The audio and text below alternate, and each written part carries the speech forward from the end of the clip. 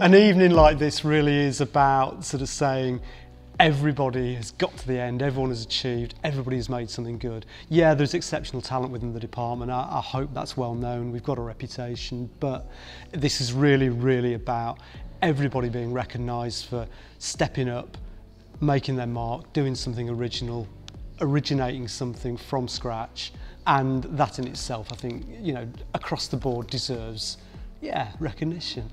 So this was for my coursework. I chose the theme Patterns in Nature. It's a bit crazy. It's made up of like loads of layers, and I was inspired by Henry Matisse, which you can see in a lot of these shapes, and the use of like colour was inspired by him.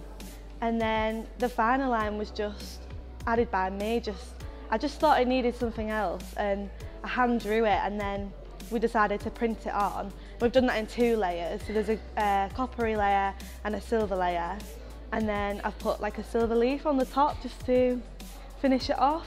Well, if there is a formula, I don't think it comes out of a test tube, but what I would say is that it's down to, if you're making something, you need to be given ownership of it. You must feel it's yours to do what you want with.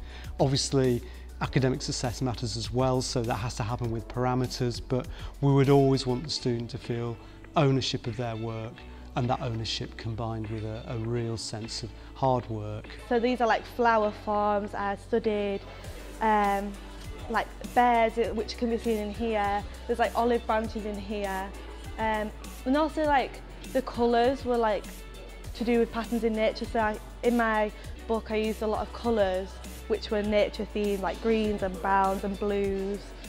So it's all this is just a mix of everything I've done, just come together, just in a big final piece to finish it off.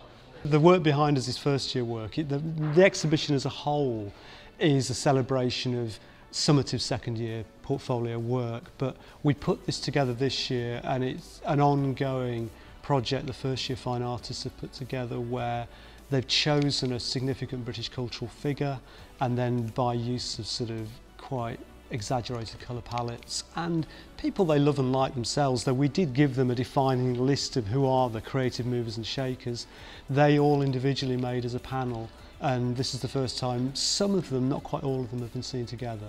So Paul McCartney, Vivienne Westwood, Freddie Mercury, very popular. Not even sure if Freddie's British actually, but there's a wide gamut of British creativity, and some big brains up there as well, of course, Stephen Hawking too.